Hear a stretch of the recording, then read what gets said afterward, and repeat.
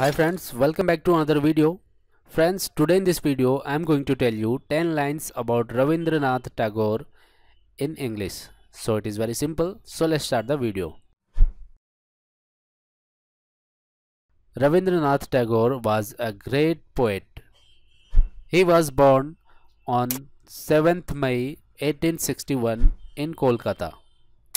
His father's name was Devendranath Tagore.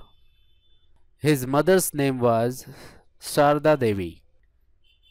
He was interested in writing poems from his childhood.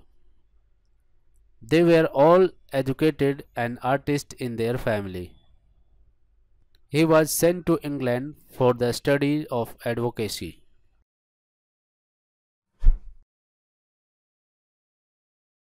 From there, he returned after 1 year.